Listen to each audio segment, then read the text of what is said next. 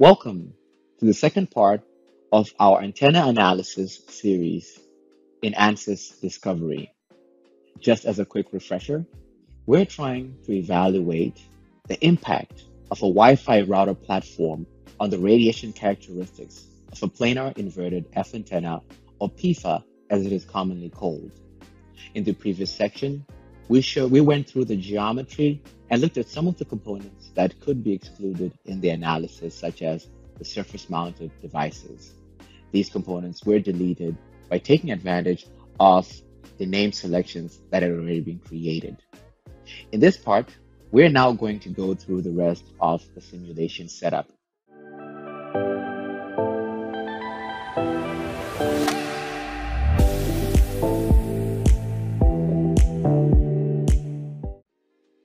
As you can see here, we are in the model stage. In order for us to do the electromagnetic analysis, we're going to go to the refine stage. Now we are in the refine stage. As you can see in our simulation tab, we now have the electromagnetic option. The first thing that we're going to do for this particular simulation is to assign materials. There are two types of materials that we're going to have in this simulation. The first one is going to be materials that already exist in Ansys Discovery's vast material library. In some cases, we're going to have the second type of material, that is a custom material that we are creating for our specific analysis. Here, we have created the Duroid and plastic ABC materials. And as you can see, each time when I hover over the different material, you see the geometries that are associated with it lighting up. We have already assigned the plastic and the Duroid materials after creating them. And so the last thing we're going to do now as a demonstration is to create a material called PVC plastic, and we're going to assign it to the different geometries that have the PVC plastic material assignment. We have already created a named selection here for the materials, for the geometries that are going to be assigned the PVC plastic, and I'm going to show them now. So we can right-click, hide our list, and show these geometries that are going to be assigned the PVC plastic. Now, the first step that we're going to make now is to create a new material. Now, I'm going to select a material called User-Defined Solid in Discovery.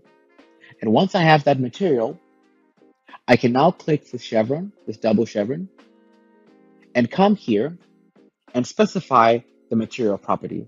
Under permittivity, I'm going to say 2.7. And you will notice that once I start altering the material properties of this user-defined solid, new options for giving it a new name will pop up right below. Now, I'm going to specify its loss tangent as 0.007. And then I'm going to go down here and give it a new name. I'm going to call this material PVC underscore plastic. Once I've done this, I can save the material to my local library. Once this material has been saved to the local library, I can click Save Again to complete the process.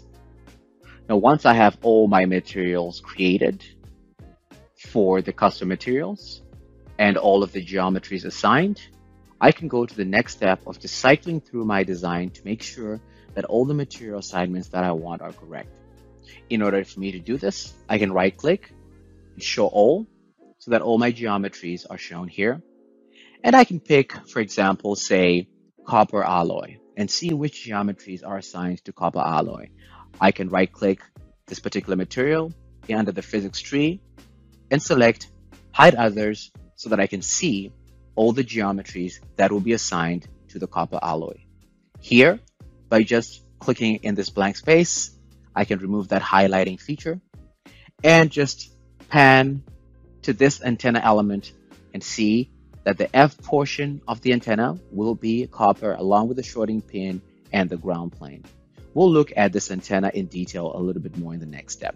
But using this particular strategy, we can basically cycle through each of the different geometries and see which ones are assigned the different material properties.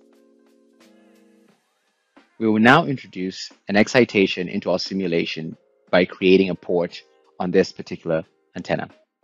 But first, to make things easier, let's first just turn off the visibility of all the components and then scroll all the way down here and selectively turn on the visibility of the antenna and the surface that will be the port. We can then also come in here and turn off the visibility of the substrate so that we can see all the conducting elements, all the conductive portions of this antenna along with the surface where the port is going to be assigned. To create the port, go to the Simulation tab, select under Electromagnetics, click on Circuit Port, and then zoom in and hover over the edge where you would like your port to start and finish, to start from. At this point, we're going to start from the ground plane all the way to the F element. You can click that. Once that is clicked, you can see the 50 ohm impedance that is being suggested here as a standard impedance for return loss calculations, and you can click Enter.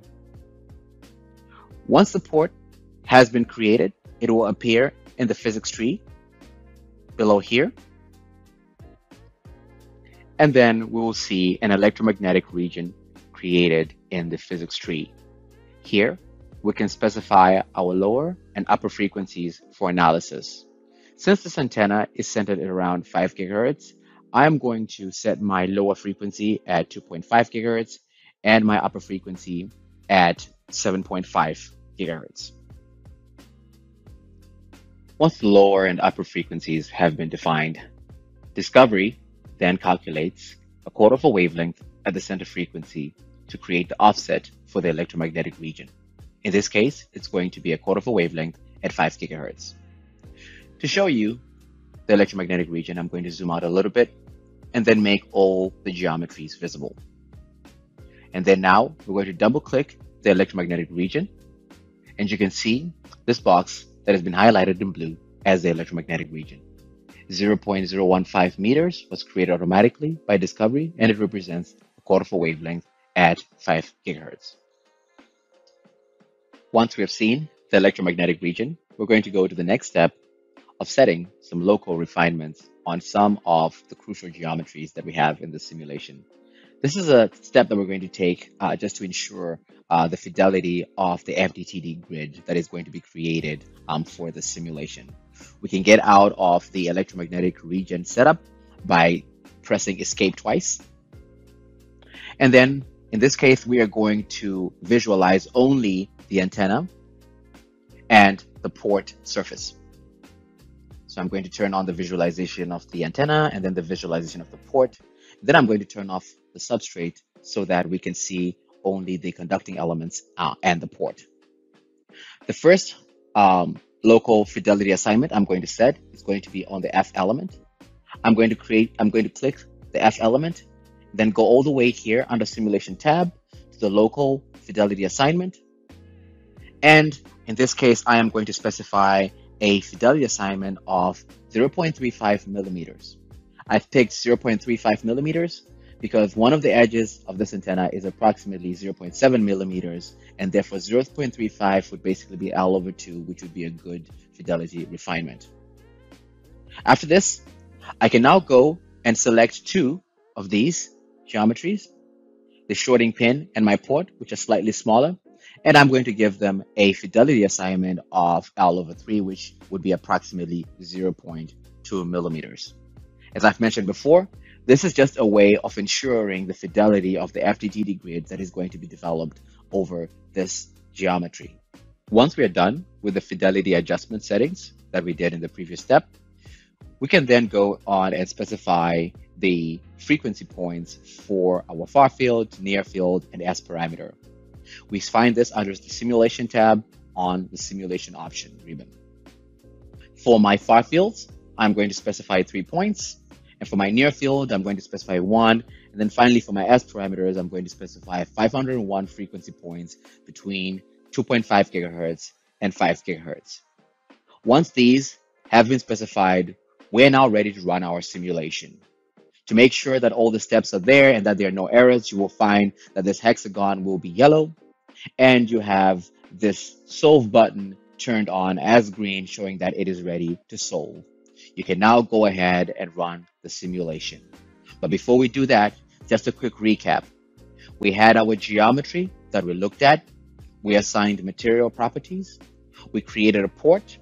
And then under the physics tree, we specified the frequency points for our simulation and then did some fidelity adjustments on some crucial geometries.